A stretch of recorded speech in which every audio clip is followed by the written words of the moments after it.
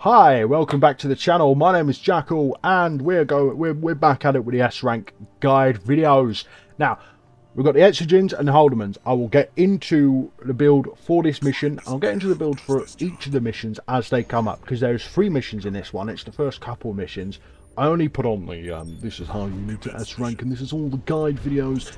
This is all the fundamentals and the basics for that first one, because that one, the illegal entry mission, is a bit dicey, especially because you don't have really any control over your build.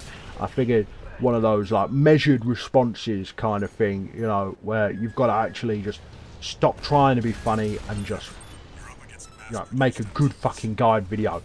Well, I try to tone down the insanity, but now that we're back in the meat of the game and we have a little bit more freedom over our builds, we've got the dual Exogens, which I fucking love, and the dual Holdemans, which, you know, normally if I was to pick shotguns, I would pick the Zimmermans, but keep this in mind, if you're trying to keep your ammo costs down, the Holdemans aren't that worse, and they're a lot cheaper to take, and the ammo is a lot cheaper than the Zinnies as well.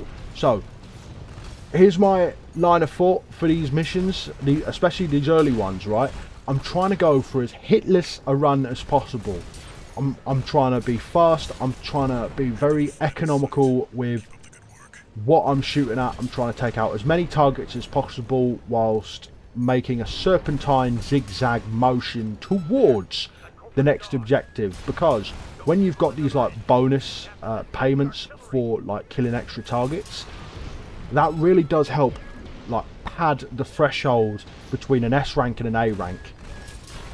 But like my buddy said on the last video, you know, each mission calculates it differently based on the criteria that the game sets out, which I don't have access to the details, but typically keeping your repair and rearmament and ammo costs and all that bollocks is paramount to everything. Now, as you can see, the hitless run dies there because I got staggered and I got hit, and that is the perils of running a very lightweight build, which is if you get staggered, you know, shit can go quite wrong quite quickly.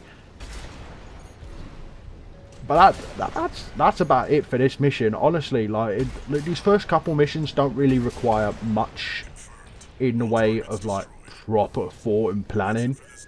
It's one of those things where if you're struggling to S rank them, I would just keep plugging at it, because these missions, these early ones, are quite, see, beautiful S rank. These are like the absolute fundamentals of the game. See, that one, that's dealing with a lot of enemies, that's dealing with everything, like physical objectives that fire back at you. So we've got the dual Changchens and the Treno missile, kinetic missile thing launchers. You know what I mean? You know the ones. Now, I don't typically use those. These were a recommendation from a friend of mine, the same friend who left out a comment on the last video. Shout out to you, mate. I fucking love you to bits. But so with this mission, it's grid 135 cleanup. It's like the last one. You've just got to go around killing people. You just got to do it quickly. You know what I mean?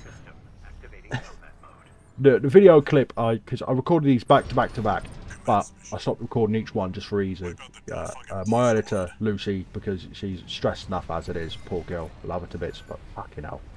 Anyway, we start off, and I picked a rapid fire one, just like, sometimes, like, with some S rankers, they'll be like, you need to be very economical with your ammunition costs. Now, I'm not, you know, I'm not taking shots, pun slightly intended. I'm not taking shots as them, because their strategies work and my strategies work. It's a philosophical question at the end of the day. But all you've got to do is you've got to keep up the pressure. You've got to be slick with it. You've got to evade well. You need to fire and make sure you don't waste ammo. And honestly, like, just speed, violence, timing, efficiency. That's the name of the game right here. And with those shield boys, if you've got stuff like missiles or the Tyrannos, because the Tyrannos, they're kinetic, they deal with the shields pretty nicely. If you don't have them, I would recommend switching out for maybe a vertical missile launcher and maybe a weapon bay pulse blade or something like that. Something that you can close the distance and actually get some good smashy smash on. But if you're worried about taking hits, because I'm, again, like with all my S rank runs, if I can help it, I'm going for a hitless run, right? And that was the last one. That's it done. That's it done and dusted. You know, love this build. I've, you know, I cleared about 60% of the game with it. It was about halfway through that I realised I really fucking love lightweight builds to just fly around, and it's why Rusty is one of my favourite characters and one of my favourite YouTubers. Actually, he's just like really acerbic and dry. And there we go. That's another S rank in the bag with only a 13,200 credit cost. And now for take out the student pilot, we've got dual exogens, earshot, and the laser lance. Now this is actually the build I used to fight the final fucking boss. And this is what I would consider my main build. You can see there, JSEC Task Force Rubicon. That is just something I put on there. V3, because that's the third iteration of Heartless Tone.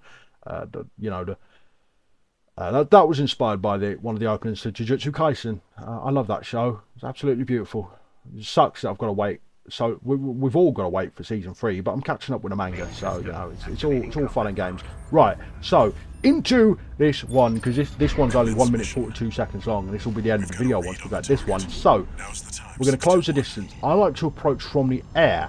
Now these weapons, it's like the dual exogens for constant pressure.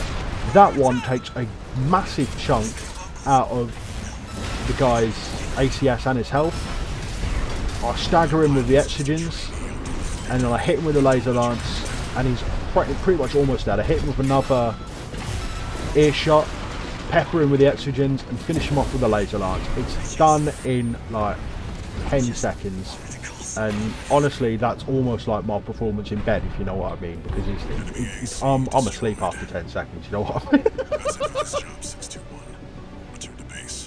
I'm broke, sorry. That was fucking, you know, when there's a comedian laughs at his own jokes, he's like, I'll make things I find funny. If you find it funny as well, that's, you know, just icing on the cake. S rank, good, like minimal repair costs, ammo costs. It's all, yeah, money ain't a thing, you know what I mean. Anyway, that is it for this video. The next ones will be coming up once I can be bothered to record the footage, and Lucy, I love you, but once she can be asked to edit the footage. So I'm gonna love you and leave you. Leave a like if you like the video. If that helps you out, leave a comment, let me know. I love hearing my stuff, even if it is quite crass and quite, you know, annoying. If you think my voice is annoying, love you, I've got to listen to my fucking voice all fucking day, you know what I mean. But if it helps, let me know in the comments. Leave a like, subscribe if you know you want more of this, because I try and keep things light. I try and, you know, just help out where I can through the beauty of comedy. That's it. This is a long ass fucking preamble, post-amble.